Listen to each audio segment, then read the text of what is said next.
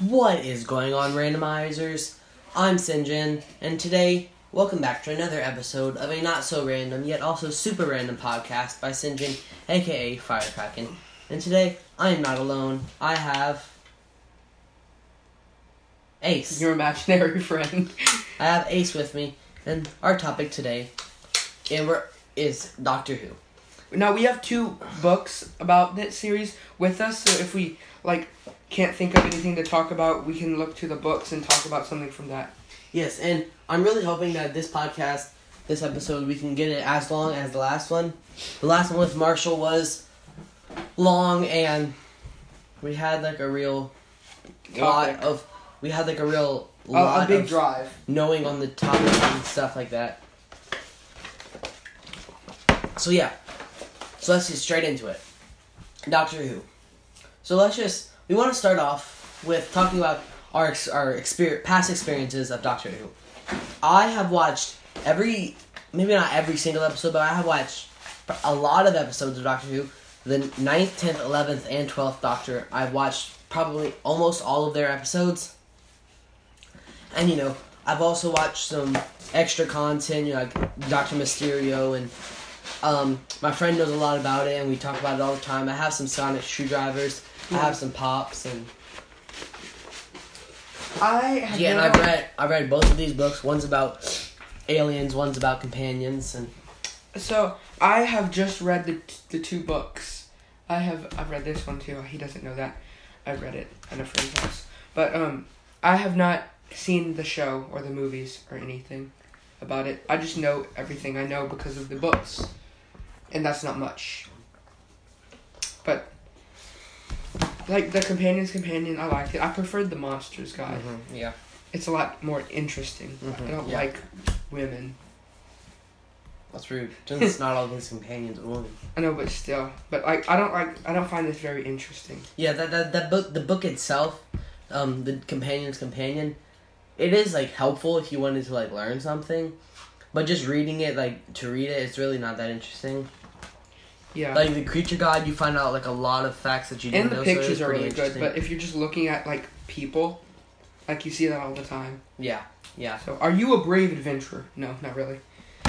So, let's just get this started with going all the way back to the first Doctor.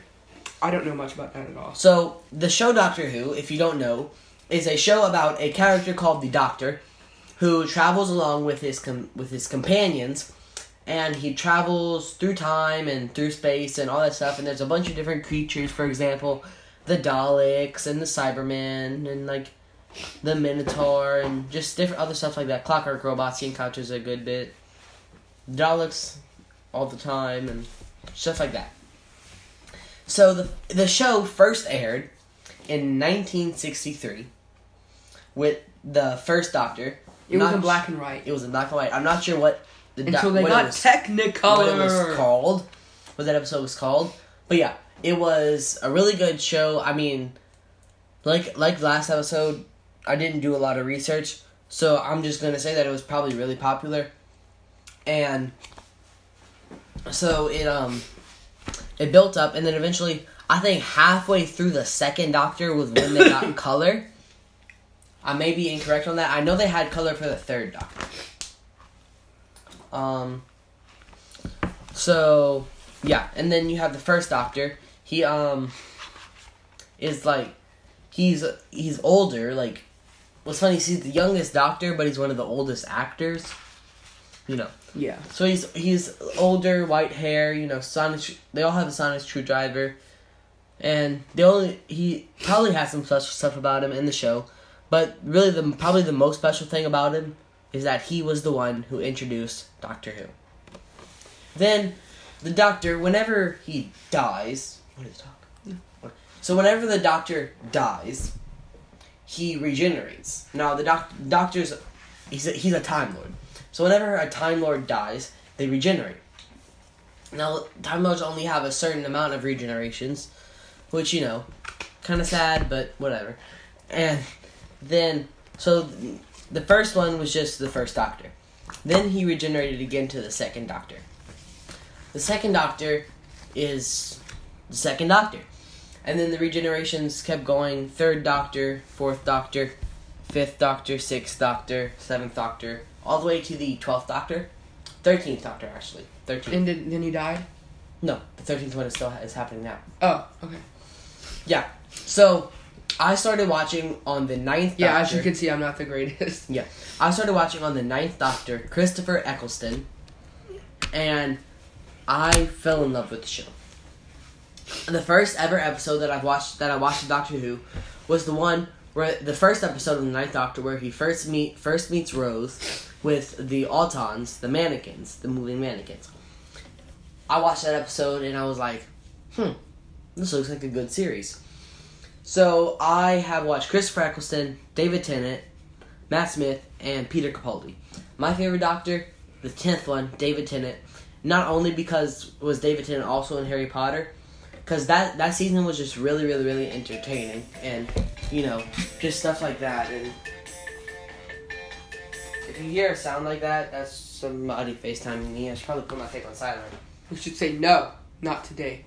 Yeah, so what else? What about Doctor Who? So maybe let's just go into... Let's go into, what our favorite creature is. Yeah, let's just talk about the creatures. The creatures are the funnest part, in my opinion. Yeah. I like... The peg dolls, in my opinion, are the creepiest. Peg dolls are very creepy. But Gangers? Gangers? I don't know. How do you say it? They I don't really know. They are really, really weird. Yeah. One thing that's the scariest, in my opinion, not the creepiest, the scariest is the fog shark. Sharks are scary enough in the water, but when they have the ability to hunt you on land, that brings the fear to a whole new level. Daleks are in my opinion, this may not be for all Doctor Who fans, but the Daleks are the stereotypical Doctor Who villain. Yeah, the Daleks and the Cybermen are the 2 oldest Doctor Who villains. Now, if you don't know what a Dalek is... We'll describe him to you. It's... Okay, as the Doctor has it written, nasty bubbling lumps of hate inside an armored life support system. Nothing's almost impossible to stop. They just want to exterminate everyone, which frankly suggests to me that they have what humans call an attitude problem. Think of your worst nightmare. Your very worst ever. Daleks are even worse. Wow. So they have... My very worst nightmare is waking up and not being able to eat breakfast. Oh, wow. So, they have they have an armored body with some little, what are those called? Half spheres? Yeah, semicircles. Semicircles, yeah. Semi-spheres, half spheres, whatever you want to call them. Just all over. It's like if you cut the earth in half. Yeah, and then it has a gun, which is it looks like it has 2 arms, but really it's just a gun and a plunger. So the gun... Does it plunge toilets for on the side? No, I think it that was just a joke. Attaches them and kills them and stuff with it. So it has this gun and shoots you and electrocutes you and stuff. And then it has the eye stalk, which is what it sees out of, and that is the Dalek's weak point. So that's where you want to aim if you're going to try and hit it. Then it has 2 bulbs, which would look like where the ears would probably be, and those light up whenever a Dalek speaks. So inside a Dalek shell, you see what is a little, I don't know, it's a little octopus, but you can see its brain. A cycloptic octopus. And you can see its brain with 1 eye, and then you can see its brain, and it's just a little slimy little nasty thing, and that's what controls the Daleks. So that's, and then there's a bunch of different, the Emperor Dalek, Cult of Skaro, Human Dalek. The pig slaves are really funny in my opinion. Yeah. So Dalekized humans, special weapons, Davros. Let's talk about the fog shark for a minute. Okay. Fog shark. I'll read it. There's a planet called Ember where the fog gets so thick that fish can swim in it. No, really. Fish. Little fish, not a problem, but some are quite big and scary, with teeth, like sharks. Well, not just like sharks, actually sharks, swimming through air. So they're basically just normal sharks in the air, and that's terrifying. Yeah, teeth, that's teeth, a shark, If there's a fish warning, stay indoors, or if a flying shark comes, try singing. I'm serious, singing. Sounds stupid, but it might work. So long as you're not tone deaf with the rubbish mention voice. I'm mentioning that he's reading so that he doesn't sound kind of odd. Yeah, I'm reading. Their speed is 8 and their dangerous rating is 8. And they're pretty big, which, They're probably the size of around the biggest shark here on Earth. Yeah. Clockwork Robots. Oh my god, I hate Clockwork Robots. Another classic Doctor Who villain. Clockwork Robots. It's a good idea. Have your repair robots run on clockwork, and if your spaceship's power fails, the robots can still repair it. The problem starts when the robots decide to use parts of the crew to repair the systems. The half-faced man is really creepy. Yeah. So, clockwork robots try to hide by breaking your clock. So if you've got a broken clock, but you can still hear it ticking, you might be in trouble. Multigrain anti-oil can cause them to seize up, so keep some handy. Now their speed is 5 and their dangerous rating is 7, that's on a 0 to 10 scale, which, pretty powerful and all that. So, yeah. Now there's some other clockwork people. The teller is actually, the most terrifying thing ever. Yeah, the teller. The teller was used by the Bank of... How about you just summarize it instead of reading? Yeah. So, it's basically a bodyguard. Not really a bodyguard. It's a prisoner. It's a weird alien prisoner that they used in the Bank of Carabraxis. And anybody who had criminal intent, breaking into the bank, it could, see that, because it has, weird eyes and stuff. It could read their minds. And then if they had criminal intent, it would melt their brain. That is the worst thing to ever happen to you. Now, their speed is 4, because they're all locked up and stuff. But they also have a 7 dangerous rating. Which is... if they don't like you, they could just probably kill you. No. It's only if they're... It is a prisoner, so But the Ood. Oh. But the people can't control, what they think, right? I don't know. Oods. It's this little... Kind of looks like... It's like Squidward. Yeah. It looks like Davy Jones, but, bald. And without a hat. No, the head kind of looks like, a Dalek. The inside of a Dalek. And, they're really not harmless. Unless they have red eyes, which means they have... I forget really, but it's like a disease. And then they have this little translation orb that they carry and it's going into... before it was a translation orb, someone, I forgot who it was, but they changed it to a translation orb. Yeah, they were just carrying their brains around. And then they put the orb around it and it would translate and stuff. But they were just carrying their brains around. It's kind of weird. Mm-hmm. Yeah, you're usually safe with an Ood. It'll bring you tea and stuff, and if its eyes go red or green, their eyes are normally white. So if the eyes go red or green, that's a sure sign of trouble. Either it has gone mad or it's possessed by something. You should use jam the telepathic transmissions or make a swift exit. Their speed is 6. They have a 5 dangerous rating. Let's see, where are these Cybermen?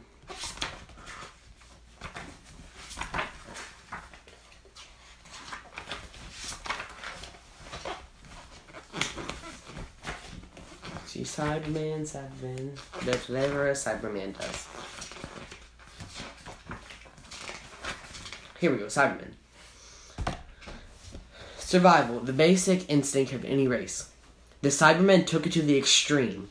They replaced their bodies with metal and plastic, becoming machines. And then, as if it wasn't enough, they messed with their brains too, removing all emotion and feeling. They thought it was an improvement. It wasn't. They have rods connect directly to the brain, or what's left of it. Then it's a complete metal suit. And then they delete people. They have a ray gun and stuff. Speed 7, dangerous rating 9. So these are even worse than a Dalek, which is crazy. So I would, you don't want to get into a fight with Cybermen because they probably win. And you have Cyber Controller, which is kind of like a more powerful Dalek, and it controls them and stuff. You have the Cyber Shades, which is just bears. that were taken over by Cybermen.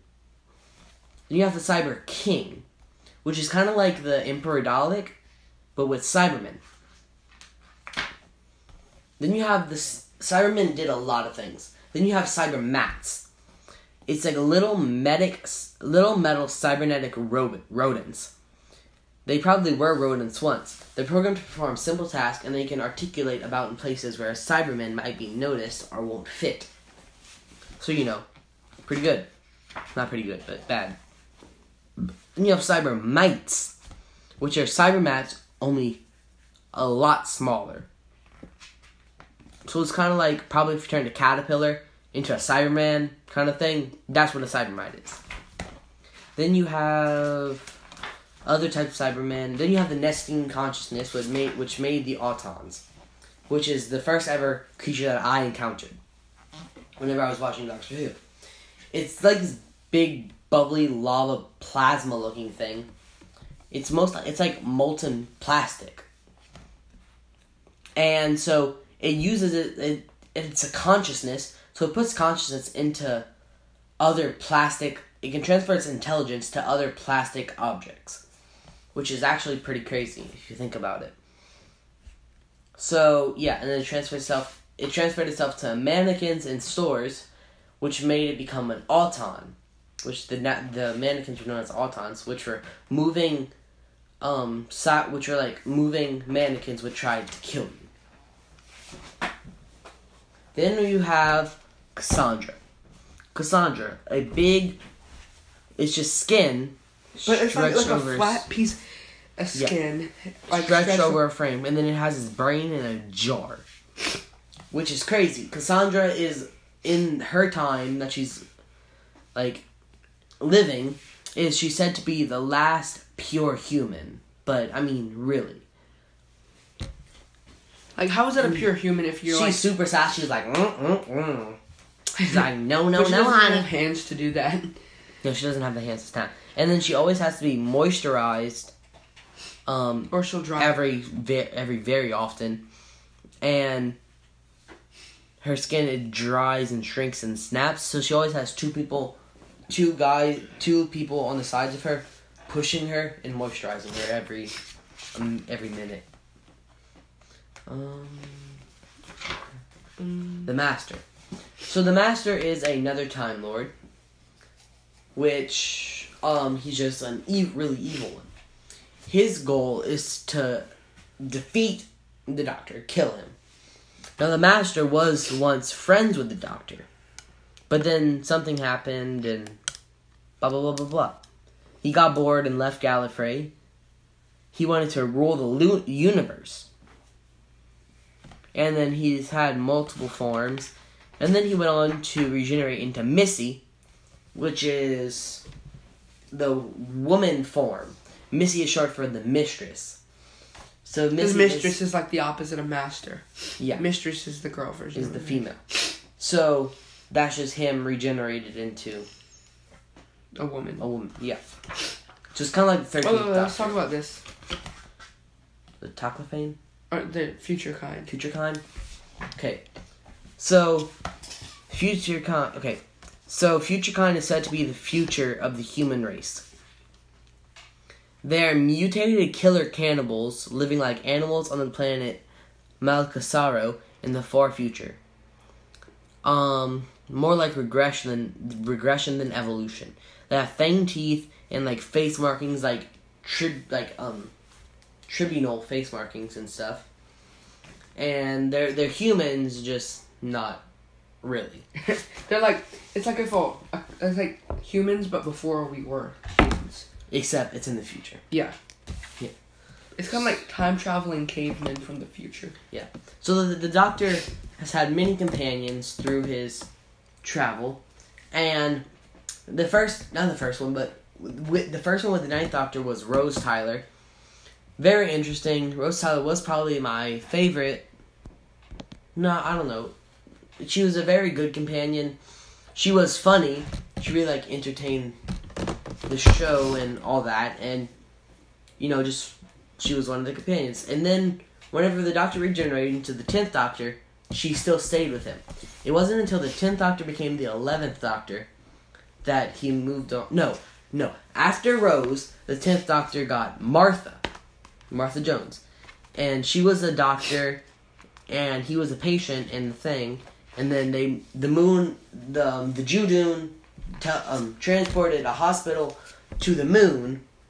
And oh God. And yeah, so that's how they met and stuff. So then he had Donna, which was probably his oldest companion, probably. And she was getting married on the day that she got transported into the TARDIS. It was an accident. And she's super sassy, and originally she didn't want to travel with the Doctor, which is crazy. And then she was like, maybe this will be alright. And then, so, she did, and they traveled. And then the Doctor regenerated into the 11th Doctor, and he found Clara. So, Clara is it was another companion. Except Clara, there's an interesting story behind Clara. Clara Oswald? Clara Oswald.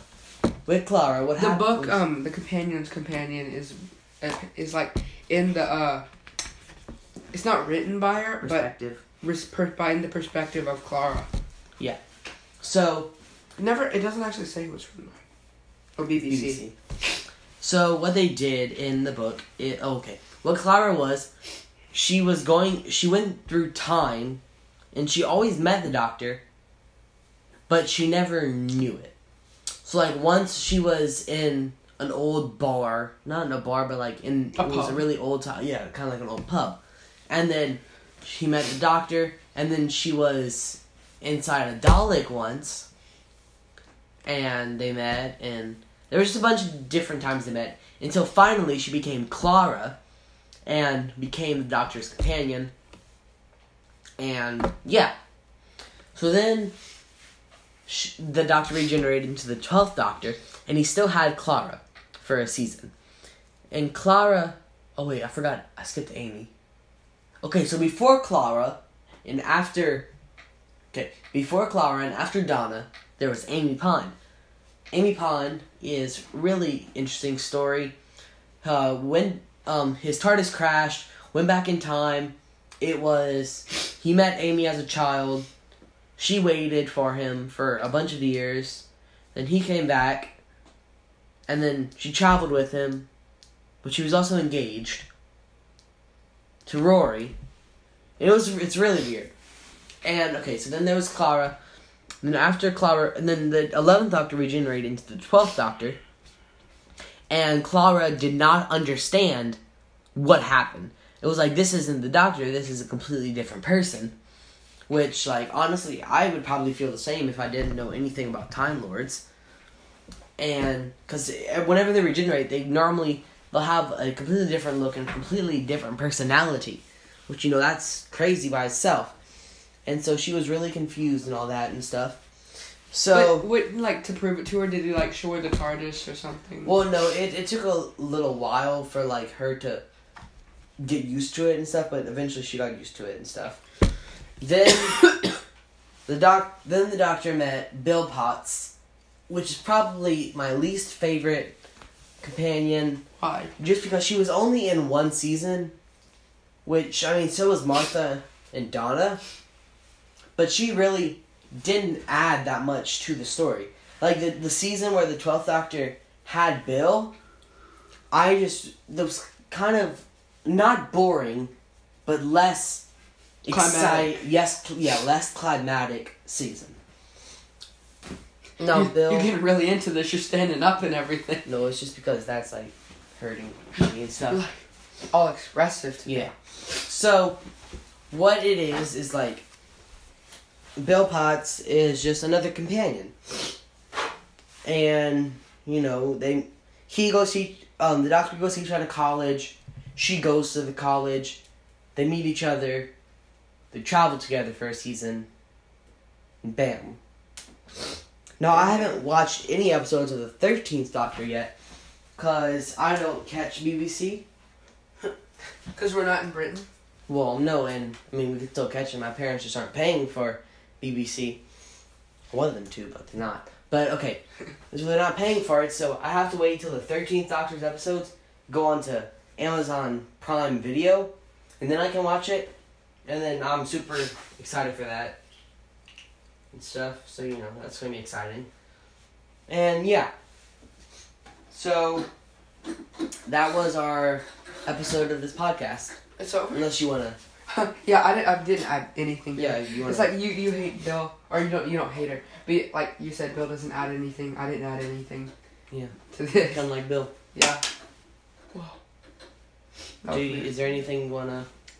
I'd just like to add, you can pick up these books, Doctor Who, The Companion's Companion. Probably on Amazon. Yeah, on Amazon. You can pick them up at probably a local bookstore near you. Mm-hmm. That sell like maybe a Books A Million or a Barnes and Nobles. Yeah. Or maybe even a library. I doubt a library would have these, but maybe. Yeah, I got both of them were from Scholastic. So if you'd like to pick up the books and read about what we were talking about in the video or what he was talking Doctor about. Who, The Companion's Companion, and then they have Doctor Who, The Dangerous Book of Monsters, The Doctor's Official Guide.